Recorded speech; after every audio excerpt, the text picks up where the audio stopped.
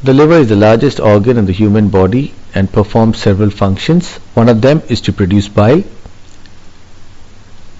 Bile is secreted into several ducts which join together to form the common bile duct which drains into the intestine. If there is an obstruction to bile, the patient develops jaundice. Obstructions can be because of cancer, stones or infection. Most of the time they are treated by endoscopic procedures and sometimes by surgery. At times when endoscopic procedures are not possible, a patient may require an interventional radiology procedure. Here a needle is passed into the liver and the biliary radicals are opacified by injection of a dye, after which a catheter may be used to drain the bile so that the jaundice improves.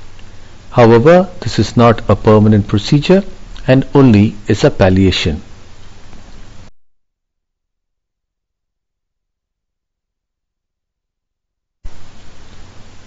At times, the procedure is improved further by taking a wire across the block segment, and then a tube is placed which has multiple holes and is placed in such a way that there are holes both above and below the block.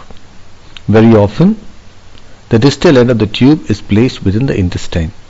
Now bile will flow through these holes from the segments above the block into the intestine. However, in this, the tube will remain outside the body, which can be extremely uncomfortable for a patient. And so, this tube is often replaced and a metal mesh placed across, which is called biliary stenting.